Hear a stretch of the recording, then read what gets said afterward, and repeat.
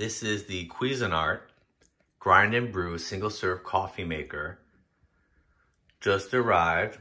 It also does Keurig K-Cups, but also single serve fresh ground coffee at the same time.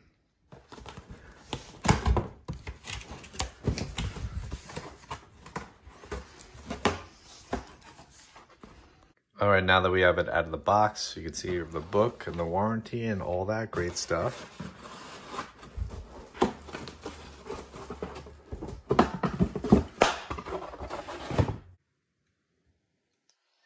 Once out of the box,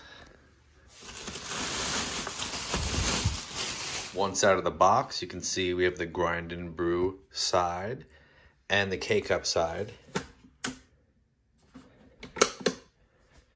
This is the side where you can put your little do-it-yourself K-Cup, right? And it's kind of included in here. And I can just pop that open. And once you have this out, right, you'd fill this with your coffee, you'd put this back in here, right, and close it off. And then this piece in here, right, you would take this out, this normal piece, and you would then, replace yours in here. And then you'd be good to go. But that's, if you wanted to put already ground coffee in, this would be for the fresh ground.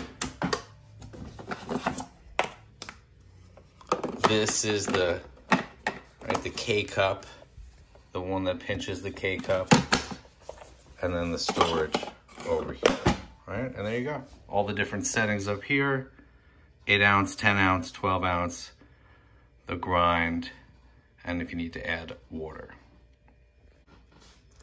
This is for the charcoal filter if you're choosing to use that, and it does come with it right here.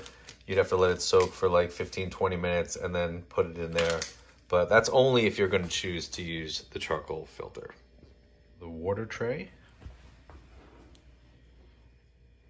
And then you can simply just lift this up to fill it.